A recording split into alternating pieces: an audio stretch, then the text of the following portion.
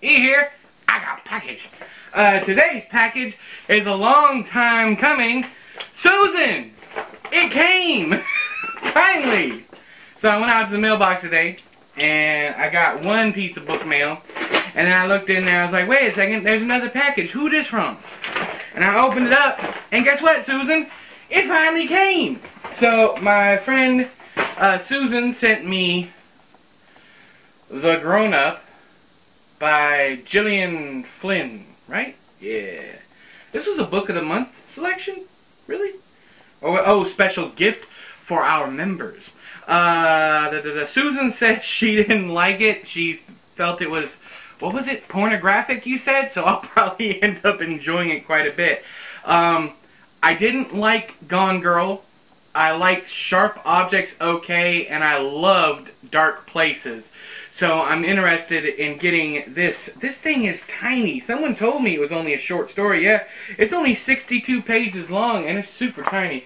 To give you a side-by-side, here's a regular hardcover. See if I can do this. And here is this. It's also super thin. Look at that. Look at the size of this thing. Alright. So, does it say what's what? Yeah.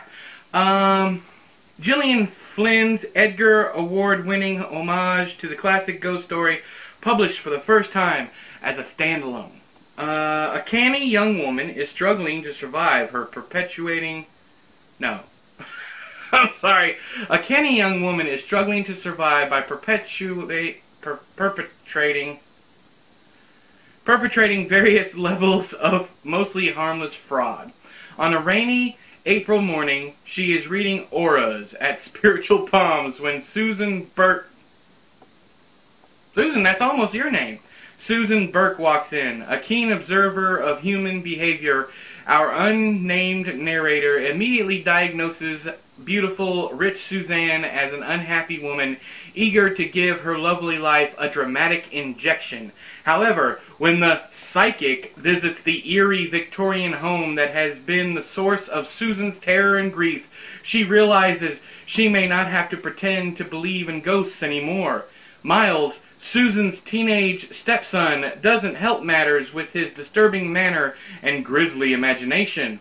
The three are soon locked in a chilling battle to discover where the evil truly lurks and what, if anything, can be done to escape it. What about this is pornographic, Susan? The Grown Up, which originally appeared as What Do You Do in George R.R. Martin's Rogues anthology, proves once again that Gillian Flynn is one of the world's most original and skilled voices in fiction. Yeah. I'm excited. Like I said, it's super short. It's only 62 pages long. And it says thanks to George R.R. Martin, who asked me to write him a story. Well, if it's for George R.R. Martin, it probably got boobs and beheadings in it. Anyways, thank you, Susan. I'm so glad it finally came. I know you'll be happy that it finally came, that you didn't waste your money sending it to me. I'm super excited to jump into this, and I will definitely give you a review, although it sounds pretty good, and if it's pornographic, I probably won't hate it as much as you do. Just saying, because I kind of like that kind of stuff. But until next time, I have been E, you have been you, this has been another unboxing. I'll talk to you guys later. Bye-bye!